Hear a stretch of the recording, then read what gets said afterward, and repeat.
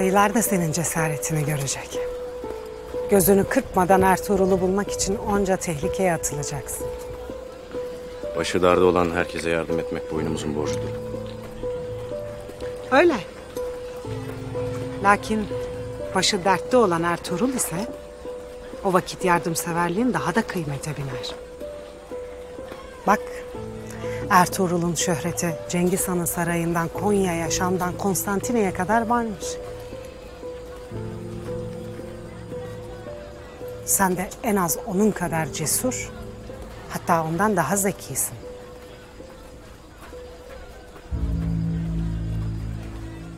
Neden dersin bunları bana? Çünkü analar evlatları şan kazanıp bey olsun isterler evlat. O yüzden.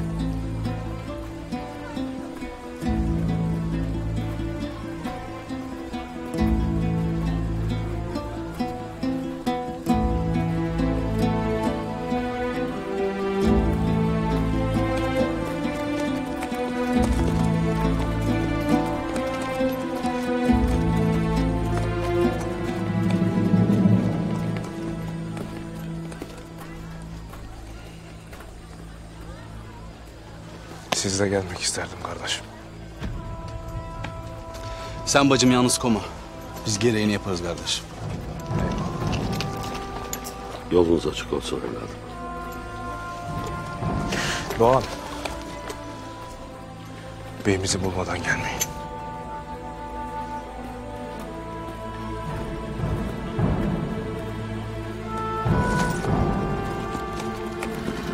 Selametle.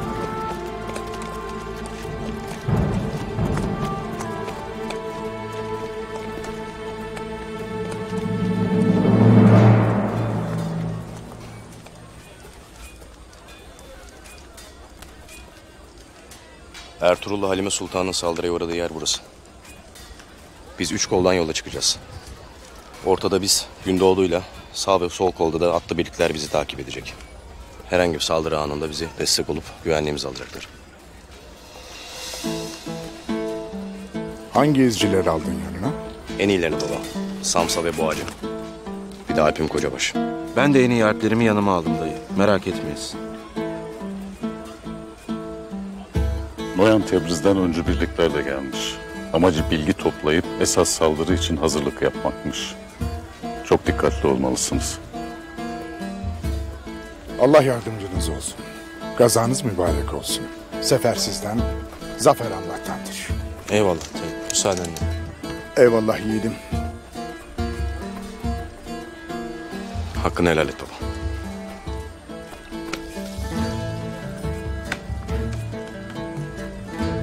Helal olsun yiğidim. Kusura kalma.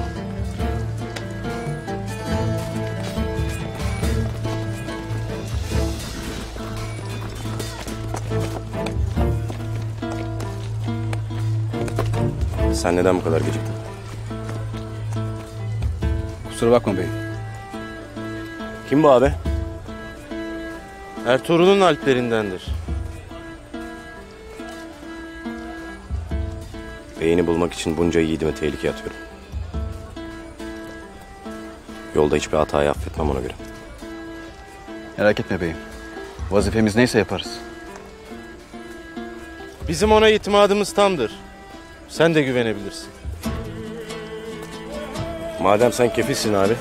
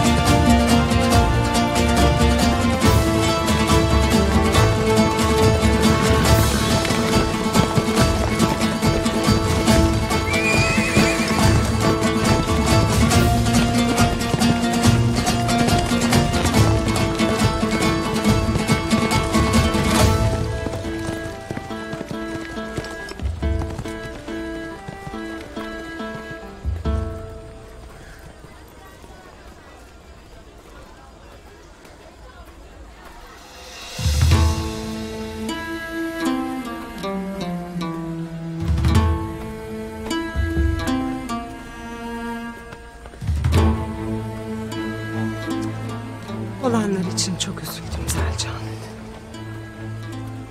Sağ olasın Aytolun. 3 evladını da kaybettiğini duydum. Zayıf bedenin taşıyamamış bebelerini. Bir kadının huzuru da, mutluluğu da yiğidinin soyuna soy, boyuna boy katmasındadır. Seni böyle görmek beni kederlendirir.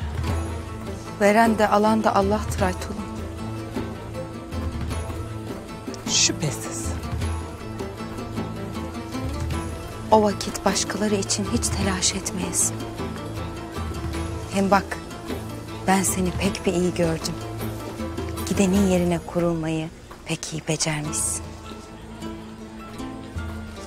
Maşallah. Senin için melek oldu demişlerdi. Lakin sende bu dil oldukça şeytan senin sırtından inmez Selcan. Lakin şunu da bilesin. Senin şeytanların burada cirit atamaz.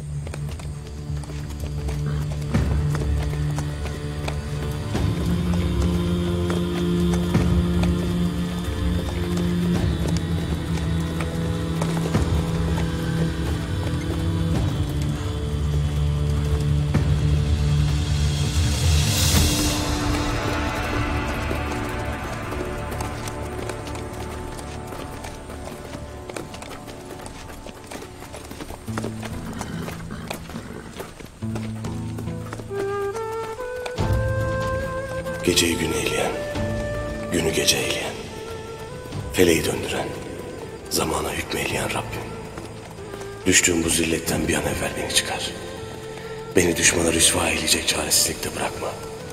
Bana zalime boyun eğdirme. Yolumu bekleyen eşimi, anamı, obamı ve alplerimi benden dolayı kederlendirme Allah'ım. Etlerimi lime lime doğrasalar da bana dayanma kudreti ver ya Rabbi.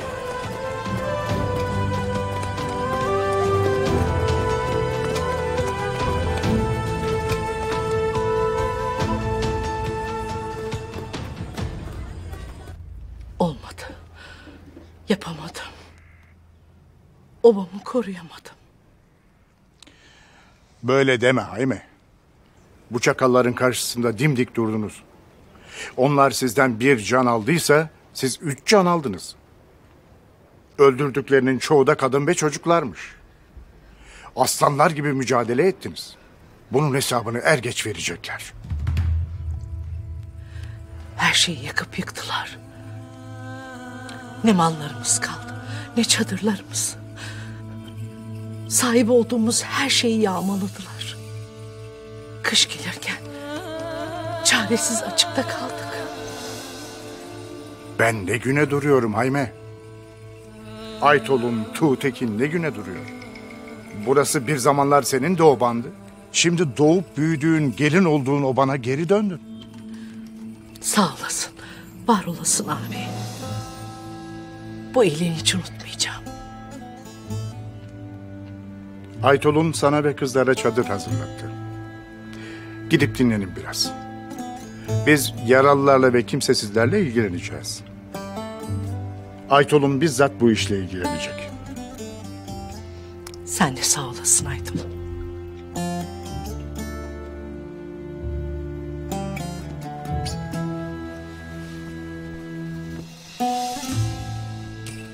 Bacılar, bakın hele.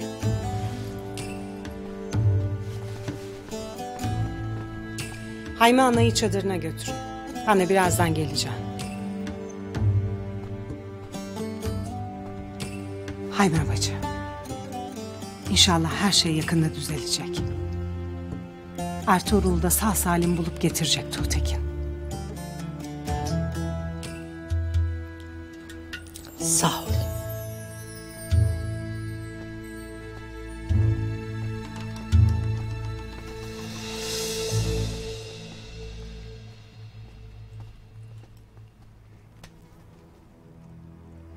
Her şey tez vakitte oldu bitti.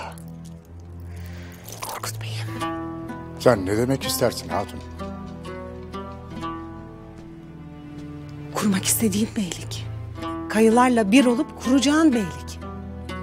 Hepsi bir anda ayağına geldi. Bu acılı günde konuşulacak mesele mi bunlar Aytolun? Bilakis tam da vaktidir beyim. Bu acı günde gereken tedbirler alınmazsa sonumuz kayılardan beter olur, bilmez misin?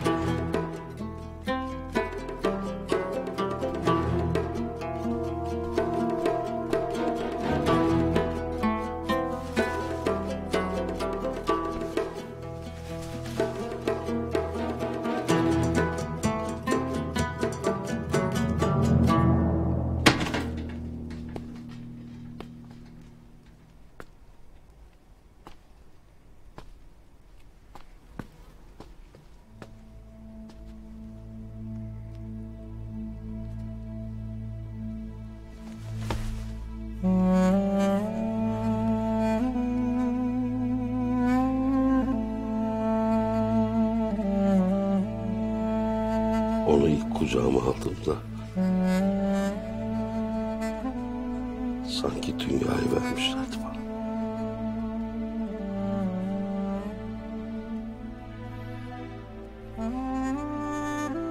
Hangi mülk, hangi makam bu kadar güzel olabilirdi ki?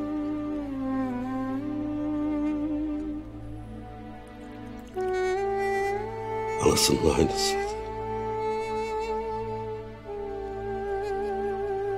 Anası öldüğünde onun güzel gözlerinden,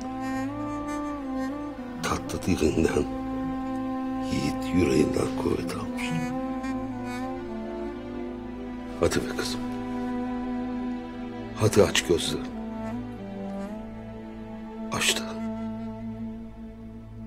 bize hayat ver.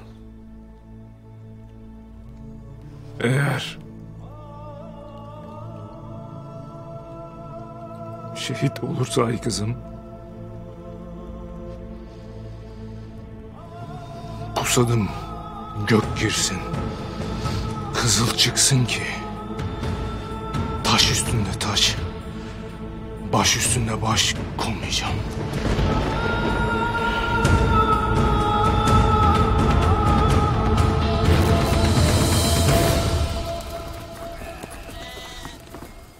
Artık nedir ahval? Beyim, elimizdeki tüm ilaçları kullandım. Lakin yaralıların durumu ciddi. Çoğu yarını bile görmez. Bugün onların başına gelen, yarın bizim başımıza da gelecektir. Ne düşünürsünüz beyim? Sultan Alaaddin'e haber yollayacağım. Celaleddin Harzemşah yenildikten sonra Moğolların önünde engel kalmadı. Konya'dan yardım almalıyız. Yoksa bu eşkıyaların önünde biz set olamayız. Beyim, kayılar bir müddet bizimle kalsın. Onlarla gücümüzü pekiştiririz. Savaşta dağılan kayı sürüsünü toplayıp daha ucuza satabiliriz. Bu da erzak almamızı sağlar. Önümüz çetin kış. Hayatta kalan erkekleri de işlerimizi görür.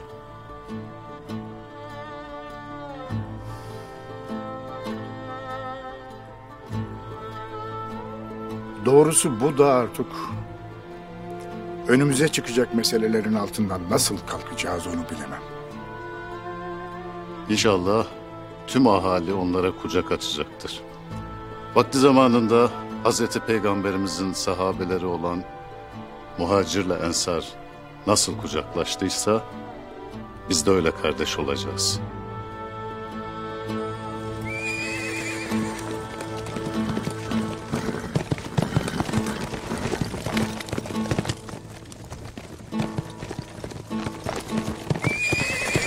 Durun!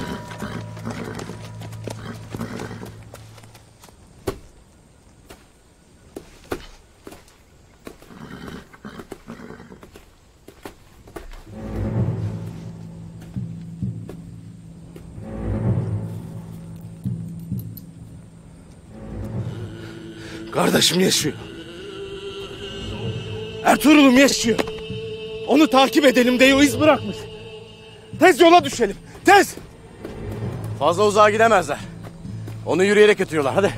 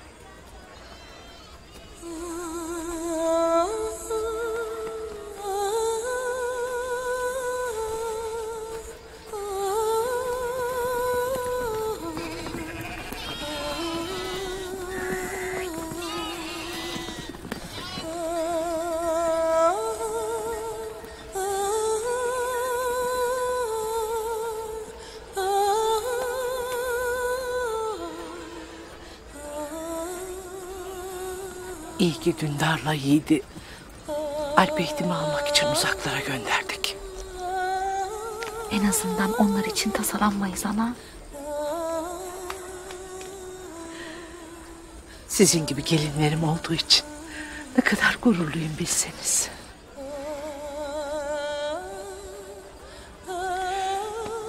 Ertuğrul'u bulup getirecekler inşallah. İnşallah. İnşallah. Bunun için dua edeceğiz. Ama işlerimizden de geri kalmayacağız. Obamızın bize ihtiyacı var. Seni yalnız bırakmayız ana. Bilirim kızım. Şu toy hele bir toplansın. Ondan sonra ne yapacağımıza karar vereceğiz. Oba da vadinin aşağısına toparlanır. Acımıza gömülüp onları başsız koymayacağız. Sen merak etme ana.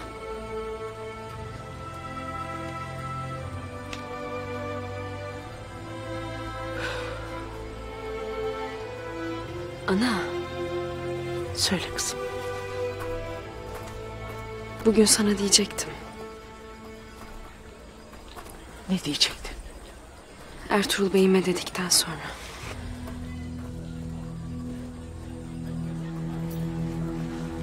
Ondan duy istedim. De hele kızım. Kötü bir şey mi?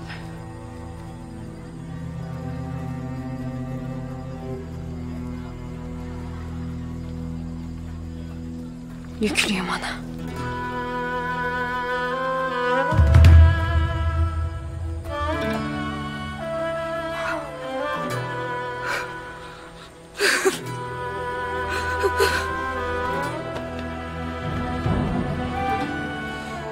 Allah'ım sana şükürler olsun. Allah'ım senden geldik sana döneriz. Bize bu kötü günlerde bir can verdin. O canı yetim koyma Allah'ım. Halime.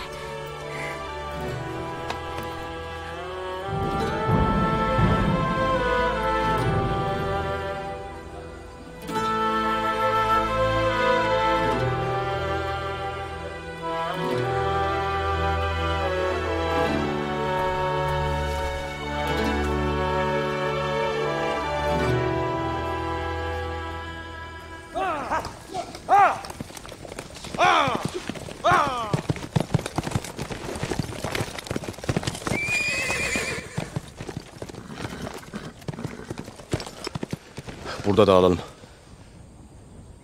Daha fazla uzağa gitmemişlerdir. Gözünüzü dört açın. Ertuğrul'u bulmadan obaya dönmek yok. Ha! Ha! Ha!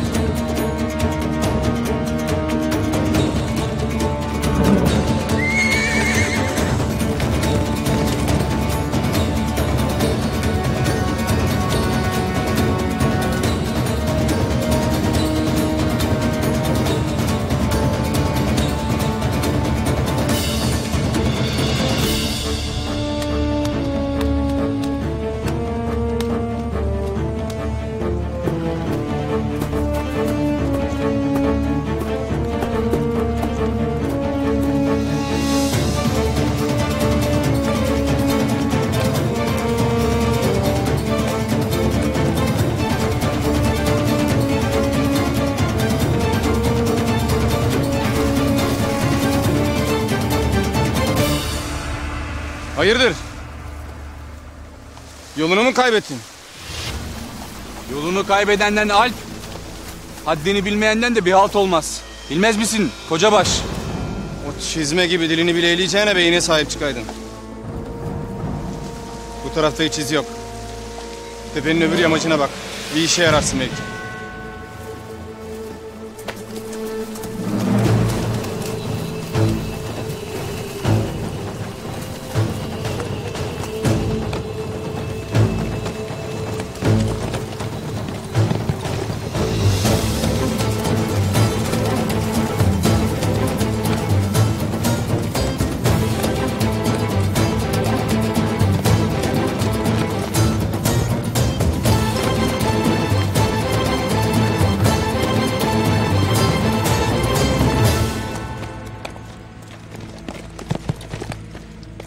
Aşağıda nehrin kenarında hiç iz yoktur beyim.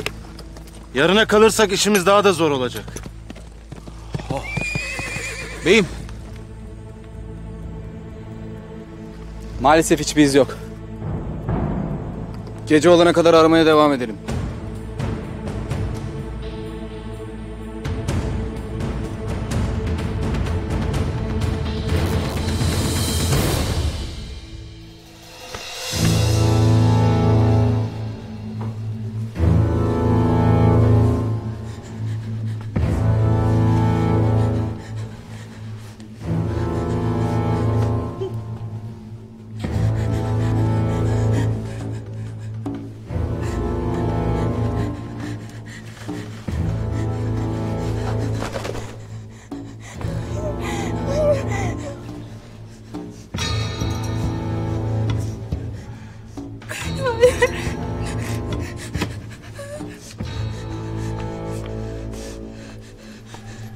Efendim, beklediğiniz misafir geldi.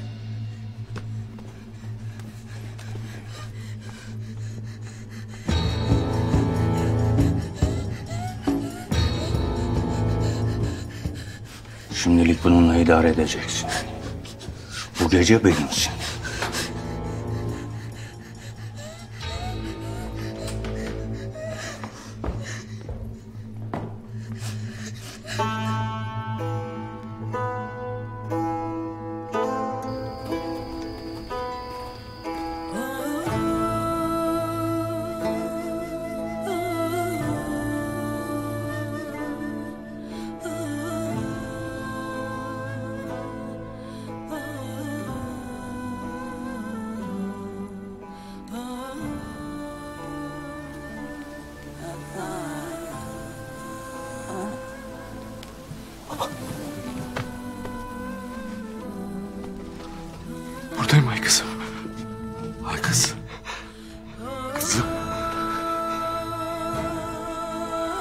Hep yanındayım.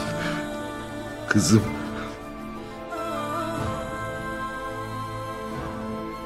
Ay kız. Ay kız.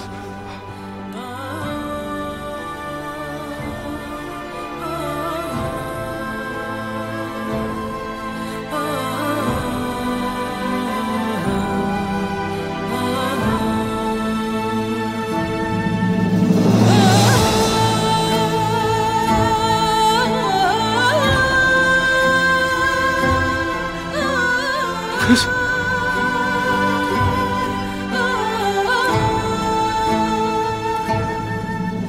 Ay kız.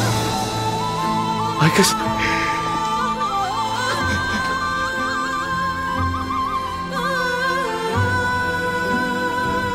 Ay kız. Ay kız.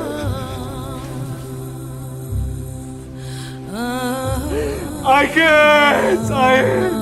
Hayır. Ay kız.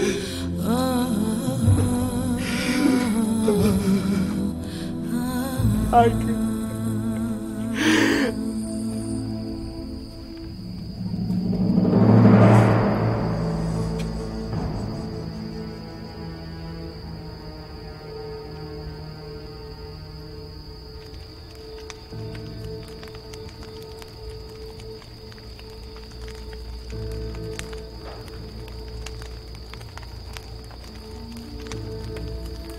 İyi ki Bamsı Dündar'la Yiğit'i Alplik eğitimi için Toroslara götürdü. Şimdi burada olsaydı var ya... Kan gövdeyi götürürdü kardeş.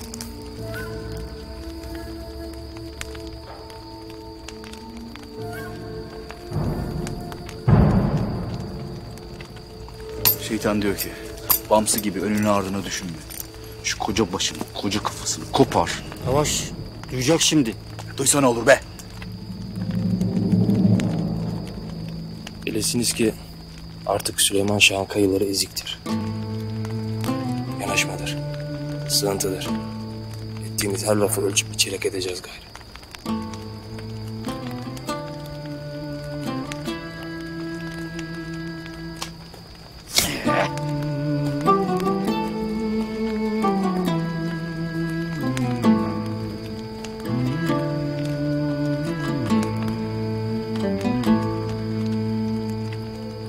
Alpleriniz çok sabırsız Gündoğdu abi. Samanlıkta yine aradığımızı bilmezler mi?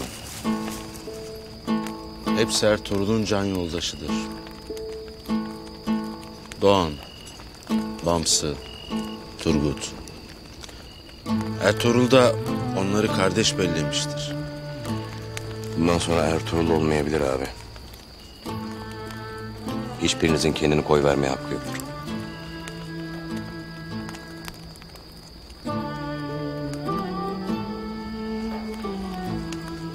Obanın içine düştüğü bu durumdan kurtulması için çıkar yol sağlayacak biri varsa o da sensin abi. Bilesin ki babam da ben de sonuna kadar yanındayız. Eyvallah yeğenim, eyvallah. Dediğin gibi, şimdi bir ve birlik olma zamanıdır. Zaten başımıza ne geldiyse bugüne kadar bunu beceremediğimiz için geldi. Ha, kardeşim Ertuğrul'a gelince, sen daha onu tanımazsın yeğenim. O her türlü belanın altından kalkar. Şeytana pabucunu ters giydirir evelallah. İnşallah abi. Ertuğrul yiğit bir savaşçı. Sağ salim buluruz inşallah. İnşallah.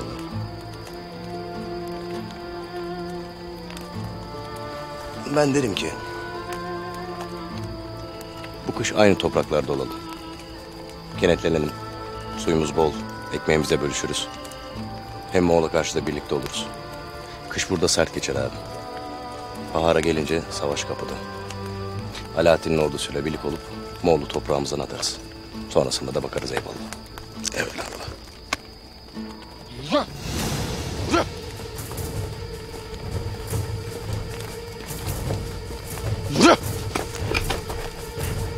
Bu çakalı çalıların arasında yakaladım. Bizi dinliyordu herhalde. Söyle bakalım, Noyan'ın iti misin sen? Onun adı Geyikli. Meczup divane bir gezgindir, zararı yoktur. Ama Onu bugüne kadar kimsenin yakaladığı vaki değildir.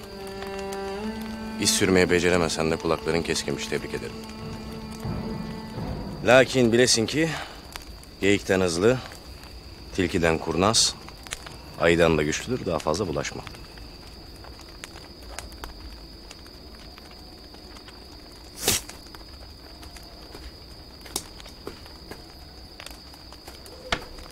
Kusura kalma kardeş.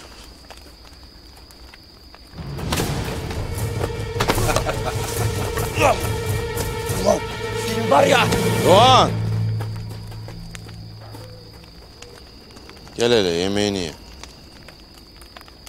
Emin olur beyim.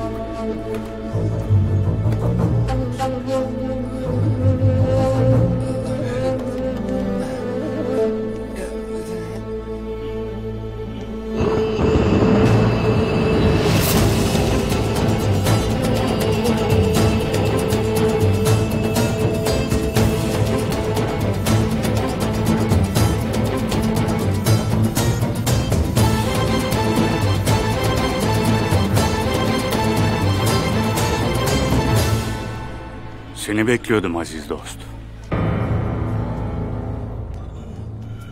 Sen de kimsin? Noyan'ın cehennemine hoş geldin Ertuğrul.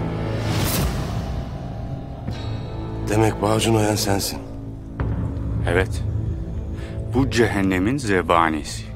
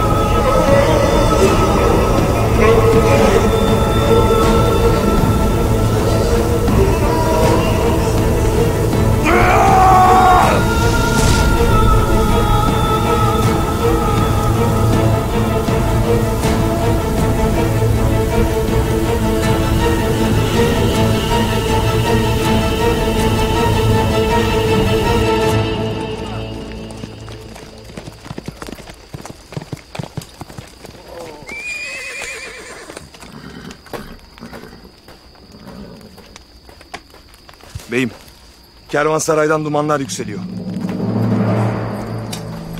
Ben size söylemiştim. Demiştim, beni dinlemediniz işte. Eğer bu kocabaş uğursuzu yüzünden beyimin başına bir şey gelirse bunun hesabını hepinizden sorarım. Doğan! Böyle ileri geri konuşmaya devam edersen doğruca obaya dönersin, bilmiş ol. Çabuk atlara binin hadi. Ya sabır.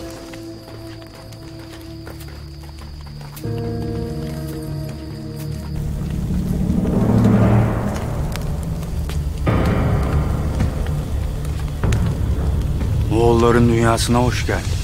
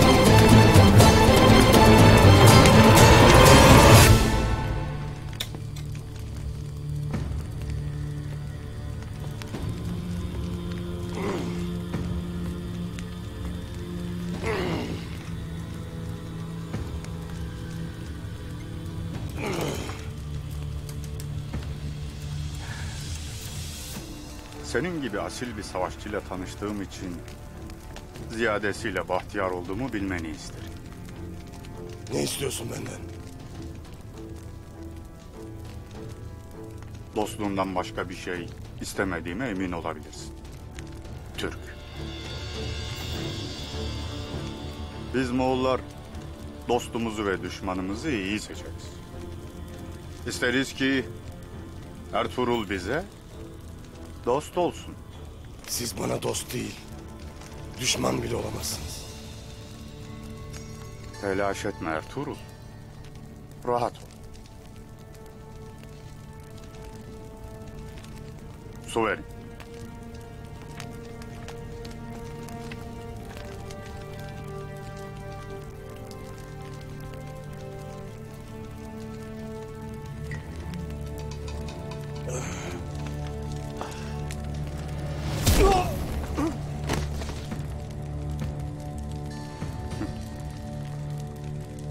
Kolay pes etmeyeceğini söylemişlerdi.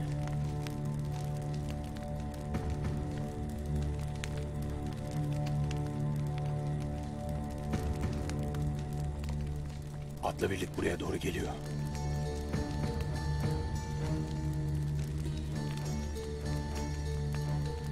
Adamların seni aramaya çıkmış.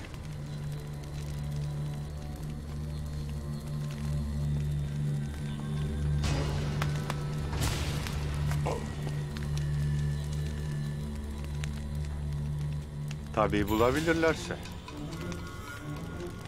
Sizin gibi kancıklar er meydanında olduğu sürece zafer her daim bizimdir.